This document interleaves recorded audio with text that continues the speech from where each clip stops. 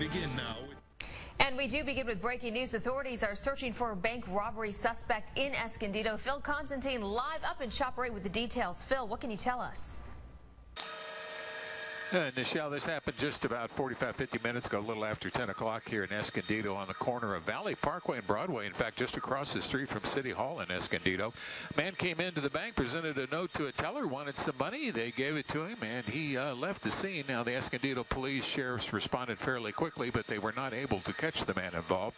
So they are still at the scene continuing their investigation. FBI is going to be involved in this as they try to get a better description of the man that's involved here. This US Bank does appear to still be open. I have seen people coming inside the building and seem to be walking in off the street. So again, we're at Valley Parkway and Broadway at the US Bank, where a bank robbery occurred about 50 minutes ago. Back to you at the desk.